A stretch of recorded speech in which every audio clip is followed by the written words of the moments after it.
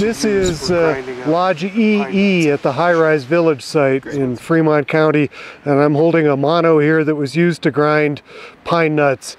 This is at least 400-year-old example of indigenous domestic architecture here. You can see over on my left there's a rock retaining wall that's 1, 2, 3, 4 courses high, and then it has been cut down into the ground, and it's all flattened in here. And on this side there's another 4-course retaining wall, and also all of the timbers to the side and behind me are examples of wooden architecture.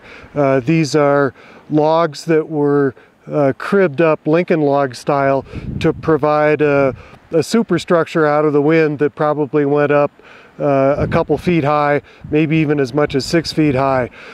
Villages like this are found at tree line in Wyoming, in the Wind River Range and in the Absaroka Range, and also in central Nevada in the Toquima Range, and also in eastern California in the White Mountains there. And they are all remarkably similar.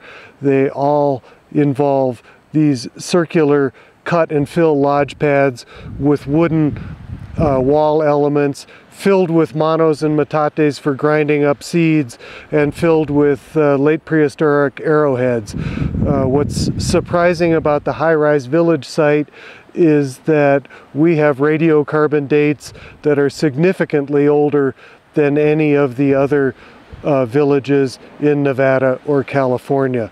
And it may be that the village phenomenon originated here in the home of whitebark pines and then spread to places where there are pinyon pines and limber pines there.